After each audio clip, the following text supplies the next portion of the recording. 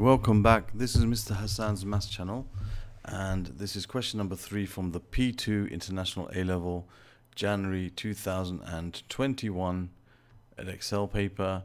And this question here is about logarithms. It says solve 7 to the power of x plus 2 equals 3, giving your answer in the form x equals log to the 7 to log to the base 7a, where a is a rational number in its simplest form.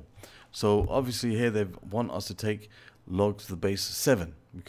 We could solve this in numerous ways, but the easiest way to do it is to take log to the base 7. So I'm going to do that. I'm going to take log to the base 7 of both sides. So I have log to the base 7 of 7 to the power of x plus 2 equals log to the base 7 of 3.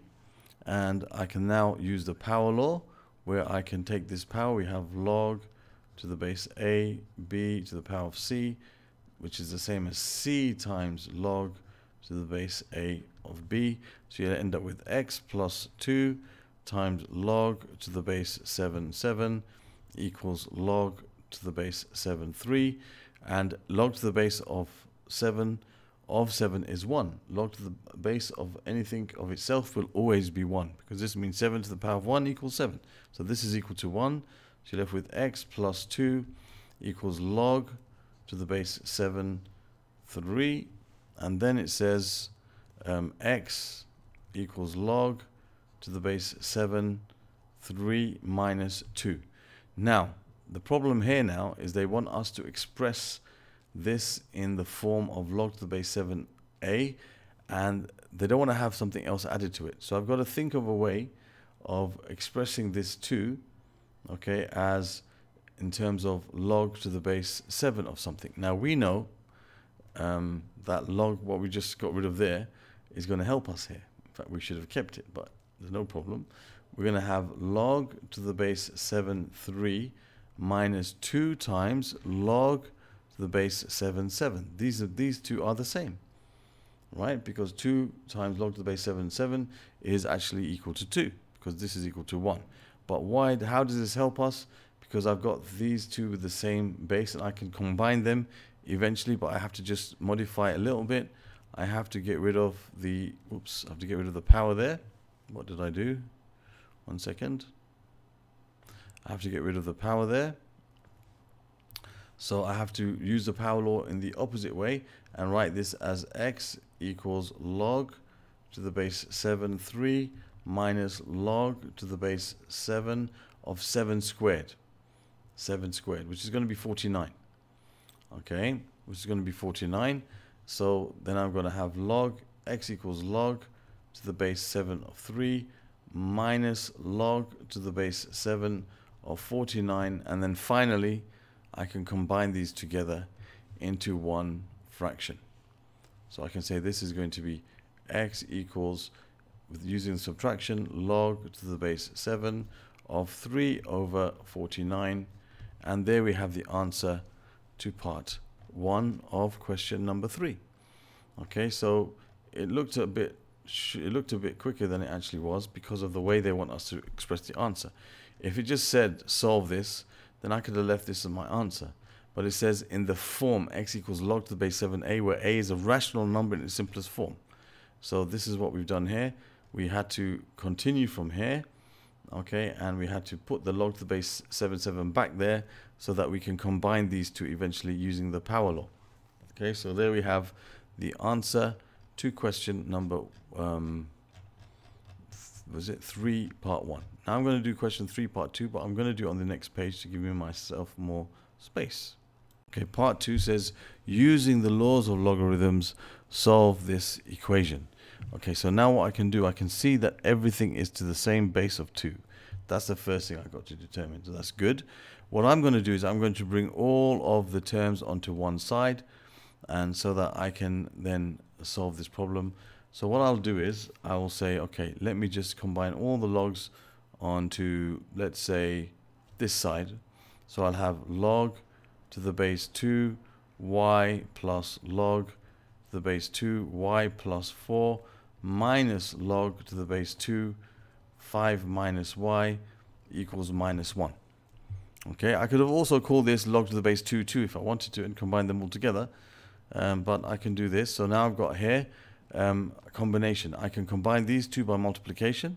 So I have log to the base 2 of, so I can say y times y plus 4, and then I can combine these with that by division.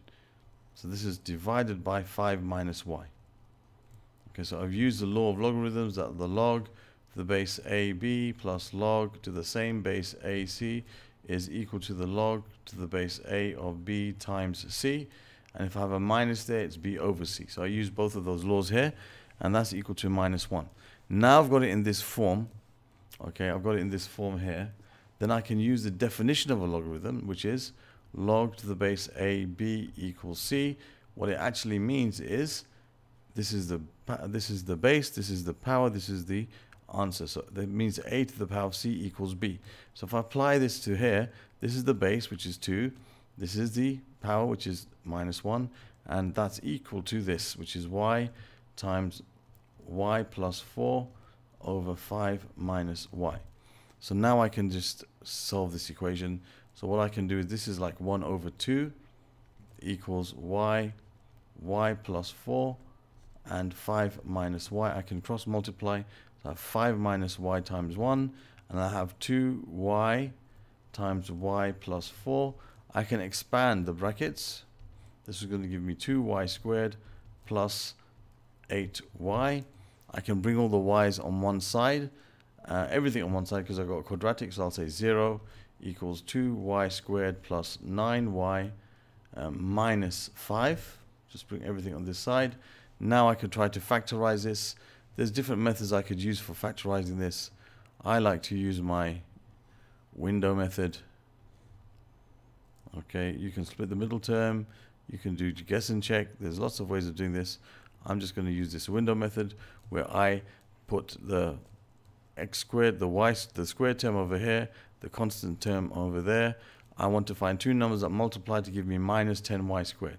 So the product is minus 10y squared, and the sum has to be the same as this 9y. Okay, that looks pretty easy. It looks like it's going to be it's going to be plus 9y, so it's going to be plus 10y and minus 1y. Okay, when you multiply them, I get minus 10y squared. When I add them, I get plus 9y. Okay, so now I'm going to take out the common factor. From this is y.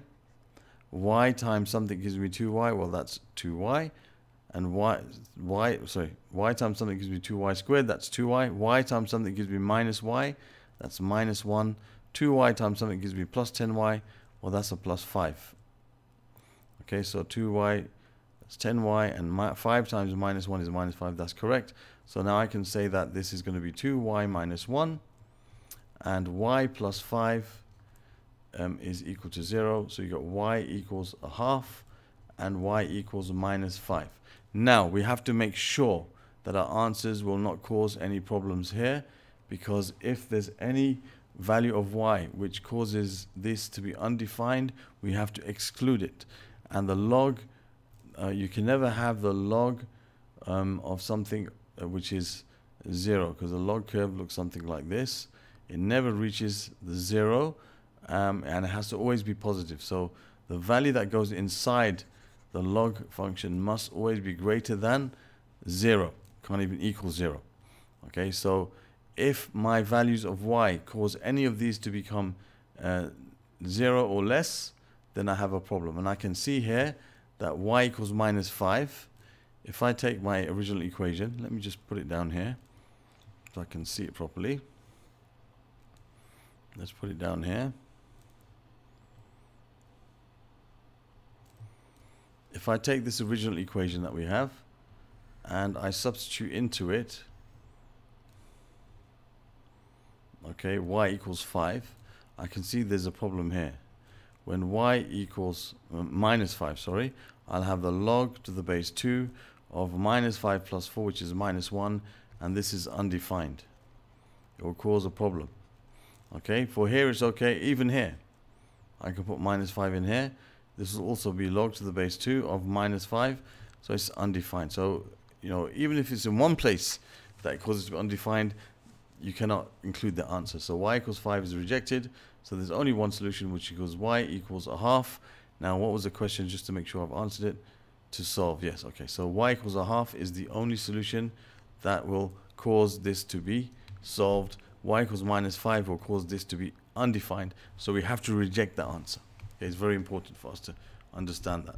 Okay, so there's the answer to question number 3.